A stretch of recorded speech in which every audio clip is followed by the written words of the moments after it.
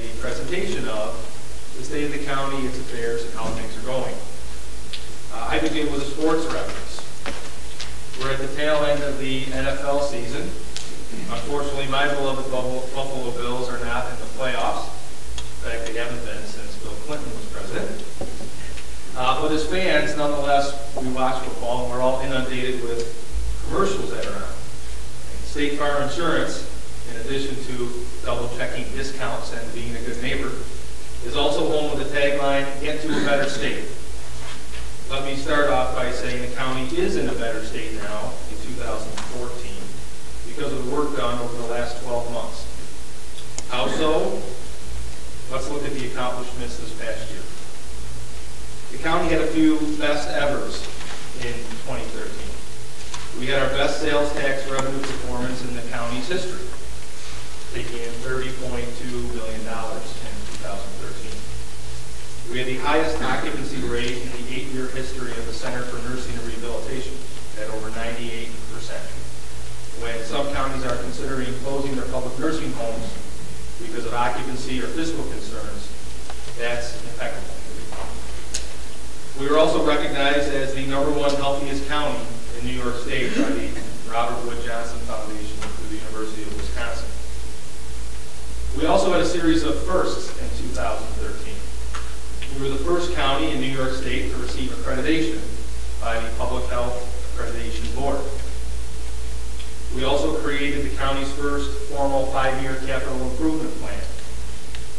And for the first time in its short history, the State Office of Homeland Security bestowed upon the county a major interoperability grant, a game-changing award of nearly $6 million for emergency communications and first responders. And we did all of this with a budget that was again tax cap compliant.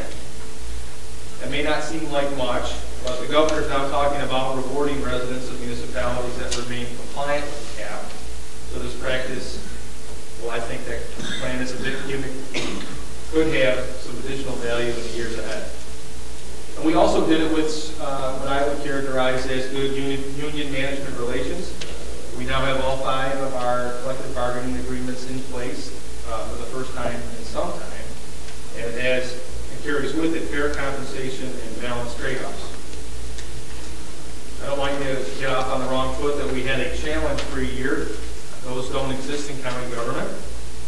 We do have to budget every single year under the crush of what are ever-increasing mandates, and that always proves difficult.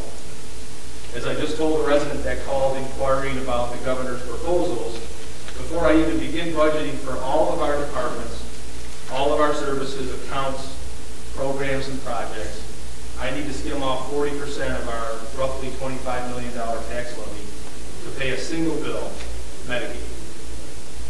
And nowhere in the United States except New York State does a county government have that type of fiscal responsibility. It just doesn't exist.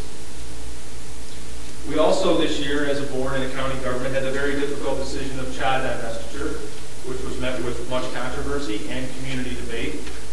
The Board of Supervisors does not shy away from tough challenges. And at the end of the day, we pride ourselves as a county on ethical decision making and managing with maximum integrity.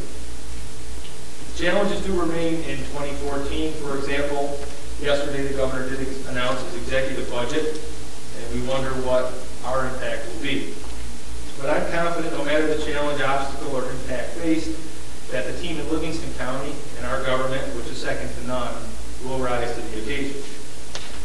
A key to a healthy county government is a stable, non-public workforce, private development, and good quality of life.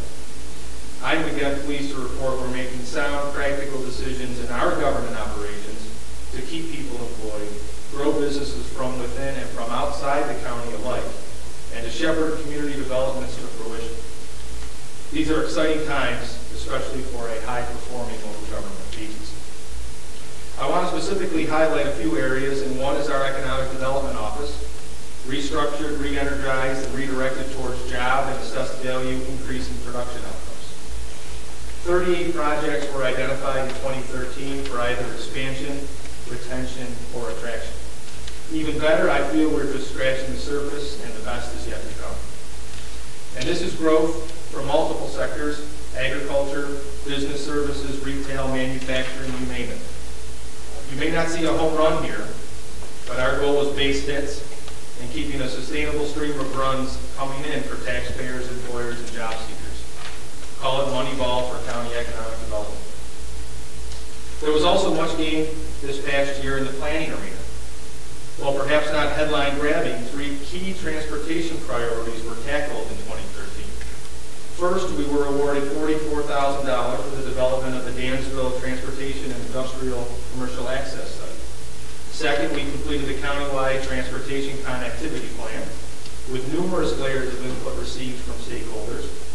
And third, we championed, through planning and economic development, a $3.7 million grant application, which was eventually successful, on the Genesee and Wyoming Railroad for needed rail improvements from Dansville to Mount Morris. These efforts are laying the groundwork for future quality of life improvements and access, movement of goods and services, and economic and community development for the entire county. I could literally sit here for hours, stand here for hours, and rattle off a multitude of successes accomplished in 2013 from departments and services, from aging to Zumba, well, wellness, and everywhere else in between. There's an expectation of excellence in all that we do. It starts with the policy guidance and leadership of the people in this room, the Board of Supervisors, through their 3 committees. They, like us, work for the people. We are in this game because we value public service, and we must never forget that the people of this county own this county government. In closing, I am proud to assert that we did get to a better state in 2013. As we start 2014, we do not rest on our laurels. We do not get tied down by inertia. We press on to make performance improvements and process gains. The state of the county is strong. We are fiscally healthy with a balanced budget. We have a strong organization from the bottom up and from the top down. Our culture is one of innovation and dedication, and I look forward to all that lies ahead this next year.